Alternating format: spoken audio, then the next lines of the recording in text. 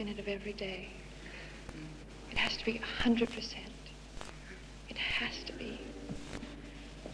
And you must know this. And why would anybody want to live any other way anyway? Amen? Amen. Miss Kuhlman, I happen to know these people. They call me from New York. And they have made that kind of dedication. She's made that kind of dedication. She turned down some real important contracts because she believed that there were certain things Christians couldn't do.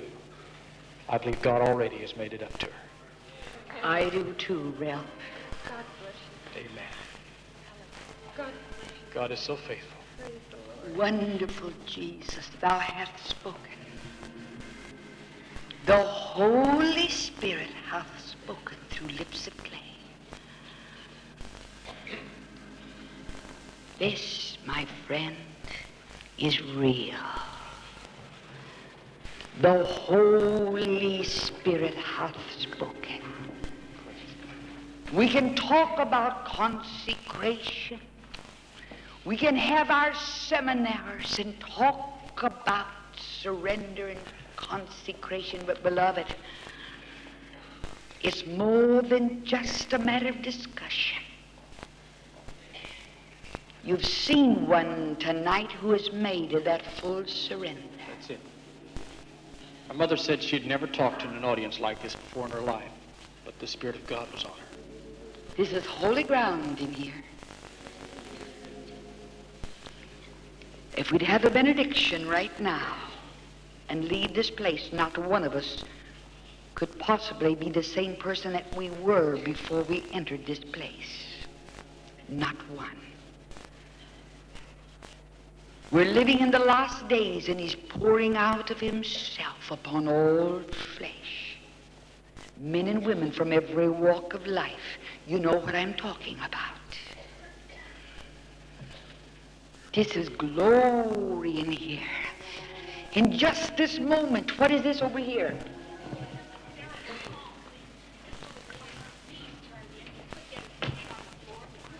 Come here, Maggie.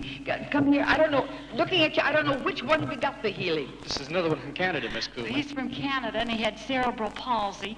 His knees were bent down. Now he can straighten them. He can lift his leg. He can bend over. He can stand on his toes, and he's the happiest boy here tonight.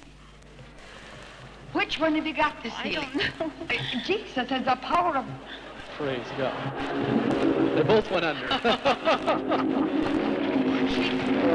praise God. Oh, praise God. You know, every person that came with this group from Canada received the Spirit in these meetings already. That's what It's I'm been telling beautiful. you. Look, The here power's it is. still on him. I don't know whether he's getting up or The power not. is so strong on this lad. This is the power of God on this lad. Look at this. How old are you, honey? 17. Are you 17 years of age? Yes. Stand straight right now. Have you never stood like that in your life? No, I never have. You have never. And what is it the doctors say you had?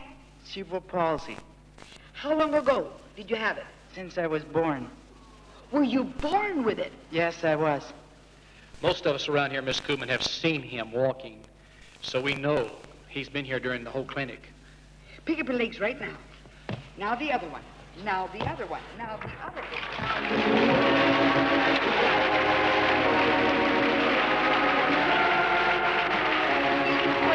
Look at that smile on his face. You mean you could not have walked like that?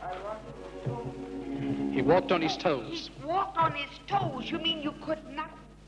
Is this the first time that your feet have been flat on the ground? Without trying real hard. Now it's hard to stand on my toes. You mean now it's hard to stand on your toes? Right. And before you had to walk on your toes? Yeah.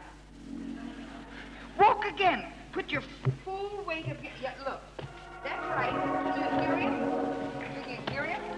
That's right. Come down hard so everybody thinks. That's right. Come down. Is this the first time since... Well, never in your life have you ever walked like this? Never. In your whole life? Never. What happened to you? I was sitting in that chair, and all of a sudden, I felt real funny, and I can't acquainted.